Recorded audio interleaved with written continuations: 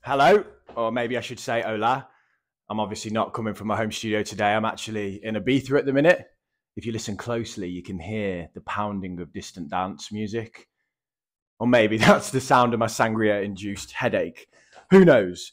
But one thing that we do know is the inflation data for the UK, as that's come out today. And I just want to report on these figures quickly for you and let you know what's going on. And let's just be honest straight off the bat, it's not good. So in my last video, I said this. And what we're looking for is a sharp decline away from the 10.1% in the headline data rate, which is all the inflation, including energy and food. We want to see that dropping as energy price data falls out of the calculation. And most importantly, we want to see what has happened to service-based inflation. And also the core numbers excluding food and energy. Are they down or are they up? As that's the persistent sort that we need to worry about. Okay, let's just start with some good news. So the overall inflation figure, as measured by CPI, is a figure that we wanted to see start to fall away sharply. That figure is now below 10% at 8.7%.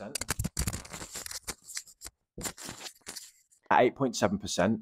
This is higher, though, than the Bank of England forecasted even just a month ago when they said they expected it to be 8.4%. But this just continues a trend from the Bank of England to miss their own forecasts.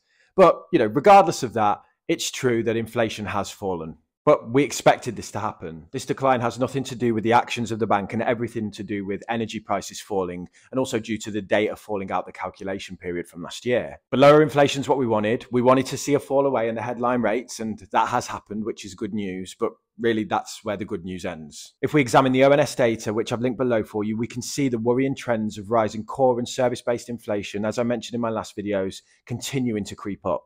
The ONS points to upward effects coming from recreation and culture, alcoholic beverages and tobacco, communication and transport being the main drivers of this growth. So if we just dive into the numbers around core inflation, which is inflation after you strip out energy prices and food, we can see that core inflation has risen from 6.2% to 6.8%, showing just how sticky this element of the inflation continues to be, and the continuing of this worrying trend of costs rising, adding further fuel to this theory that prices are spiraling. This 6.8% figure is the highest rate of core inflation that we've seen since 1992. Some things that stick out if we look at the individual components that make up this inflation is the cost around recreation and culture and communication. They all seem to have been rising quite a lot. But if we look at essential spending as well, the trend is just as worrying. The inflation rate on food still sits at 19.1%, down from 19.2%, which means food prices continue to rise at a disgusting rate.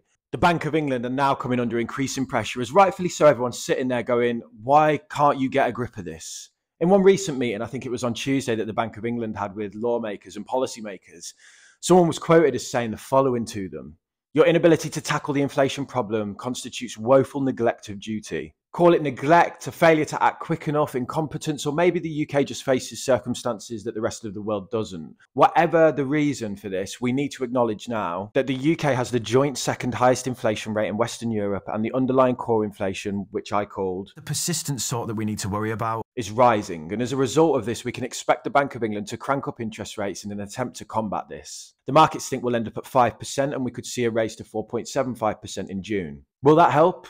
I don't know. On one side of the argument, you can say the actions of the central bank have done absolutely nothing to slow down inflation at this point, and any reduction in the headline rate is more just due to external factors like energy prices falling. On the other side of the argument, though, you could suggest that it takes time for these rates to feed through into the system, and we just haven't seen that yet. The one thing that is certain is the Bank of England are coming under increasing pressure now to get this sorted.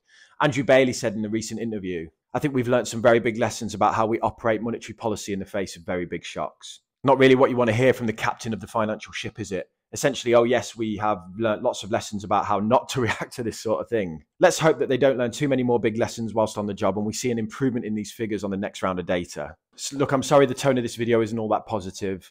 I'd love to bring a bit of Ibiza sunshine to your life right now. But at the end of the day, I said last week that I was going to be looking to Wednesday as an important date for inflation and where the country's heading short to medium term. And what I'd be looking for is the core and service-based data. And if that's rising, I would say that that was a worrying trend. We're here right now, and it's doing exactly that.